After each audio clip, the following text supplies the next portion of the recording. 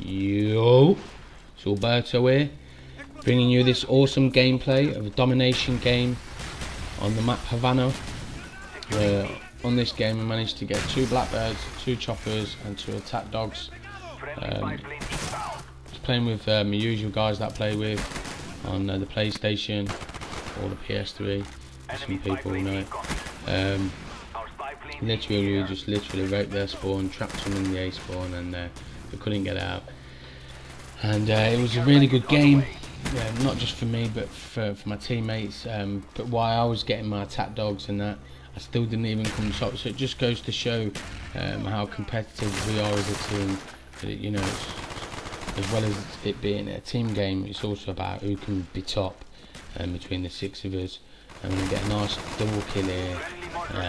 But this fountain, if you can control this fountain on this map, you are laughing. Simple reason being, I mean, how I managed to get that blackbird there, because I didn't even do anything for their 8th kill. But I'll have it nevertheless. But a couple of games before this, I actually put my attack dogs on my kill streaks. Because before I used to use napalm, blackbird and chopper, but now I'm using the blackbird, the chopper and the attack dogs.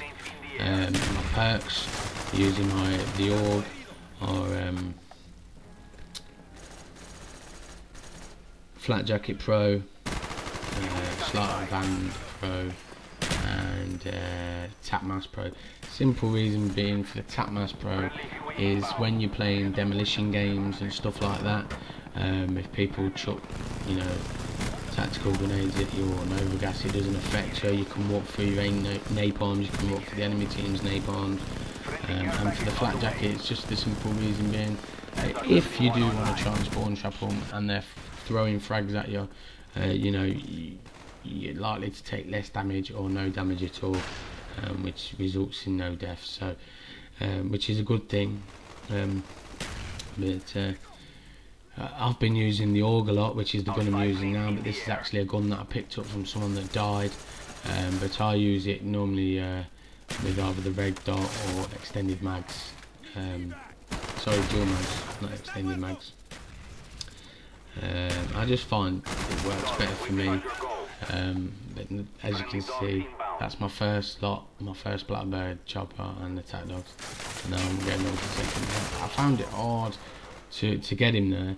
I couldn't see him properly beyond the wall. I knew he was there, but I couldn't see him properly. He managed to see me though, so but nevertheless, it gives me a chance to go on now, to go and get on my 2nd kill streak now and get going again. But you see, a lot of people run to this fountain and it can get congested, which makes it, you know, sometimes it can get hard because you're trying to share the spawn with somebody else, and it makes the game harder for you because you're all aiming for the same kill basically.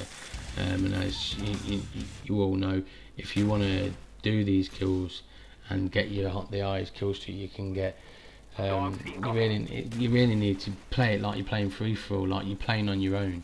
But the good thing I find with playing with these friends is they're all good at this game. I've played with them from Modern Warfare 2 upwards onto Black Ops, and now it's just a matter of time before we all go on to Modern Warfare 3 together. The good thing that I'm actually looking forward to Modern Warfare is bringing the death streaks back.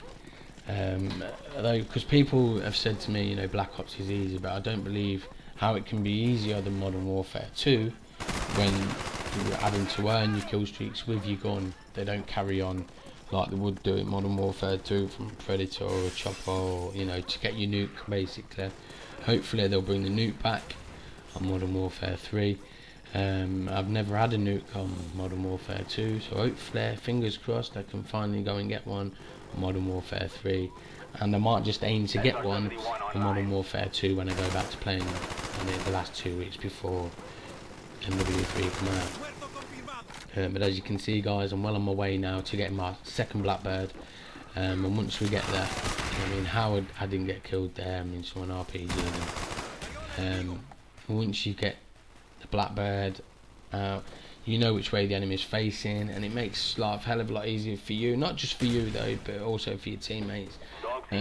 but it also makes you, you know, when someone on the enemy team has a blackbird out against yourself, you feel, or I do, I feel a bit paranoid, because you know they know where you are and which way you're facing. So basically you're trapped in one sense, and the only way out of it is to actually just go for it really, and try and camp it out around your friends, so you know if they're going to get you, they're going to get your friends as well.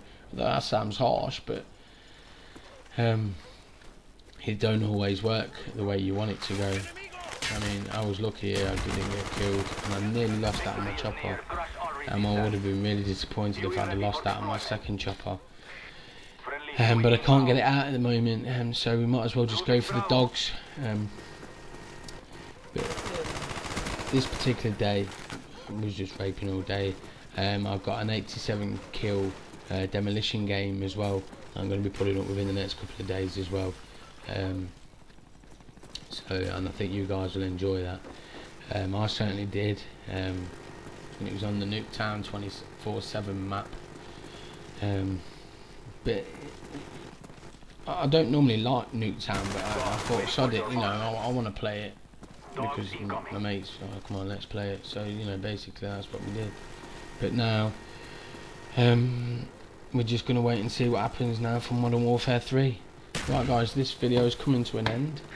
Please do me a favour and find time to like, favourite, and please subscribe, as it helps me out a lot, and I'll bring you some more awesome gameplay soon.